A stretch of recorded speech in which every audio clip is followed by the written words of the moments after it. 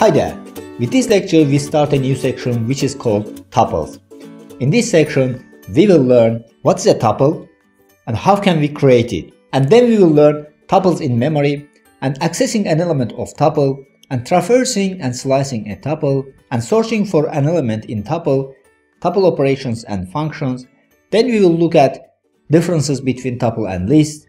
Then we will compare tuple with dictionary. Then finally we will look at time and space complexity of tuple. Now in this lecture we will start from the first point over here. So the first point is what's a tuple and how can we create it. Now let's get started. So what's a tuple? A tuple is a sequence of values much like a list. The values stored in tuple can be any type and they are indexed by integers. The important difference is that tuples are immutable, which means that when we declare a tuple, we cannot change it. Tuples are also comparable and hashable, so we can sort list of them and use tuples as key values in Python dictionary. So what does hashable mean? An object is said to be hashable if it has a value that remains the same during its lifetime.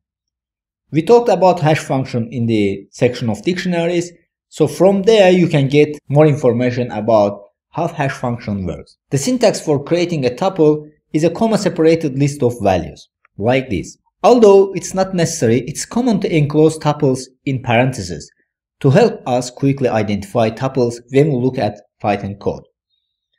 So it's very advisable to put parentheses at the beginning and at the end of tuple to identify it from the code that this is tuple. So let's see how this is working in practice. So as I mentioned, to create a tuple, we can just write list of values with comma separated. So here I will create new tuple, like this. First value is A, the second value B, then C,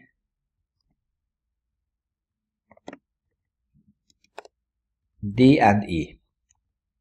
So if we print out this tuple over here, we will see that it's created. So let's print out new tuple and save and run our code.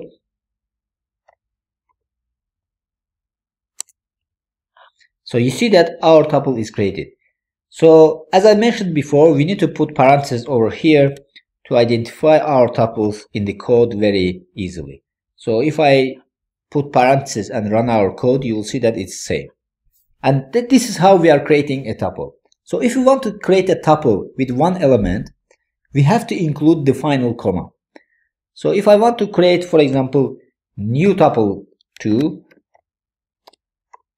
which will have only one element, the syntax should be like this.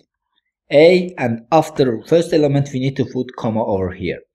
So if I don't put a comma over here, Python treats this expression over here as a string in parentheses. So we have to include this comma over here. So let me just print out this tuple over here to see the difference. If I run our code now, you see that this tuple is printed out here. If I just remove the comma from here, this time it's not going to be tuple. So you see that this is a string and printed out here. So when we create a single element tuple, we have to put comma over here. Be careful about this. Another way of creating a tuple is built-in tuple function. So here we can create new tuple function. Let me delete everything from here. We can use tuple function.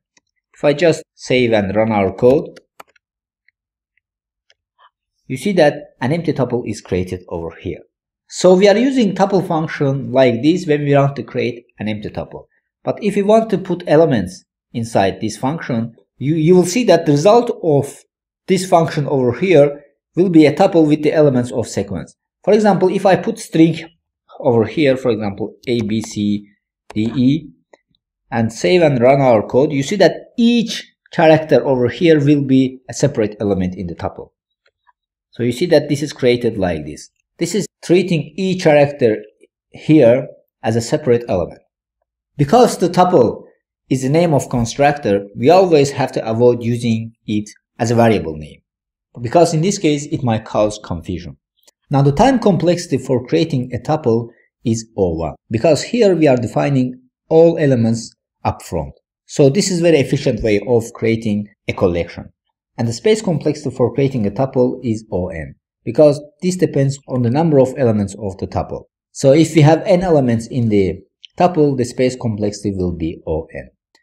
So this is all for this lecture. In this lecture, we have learned what's a tuple, and we have learned how can we create tuple using various ways. Now in the next lecture, we will look at how we can access an element of tuple and how tuples are located in the memory. See you there.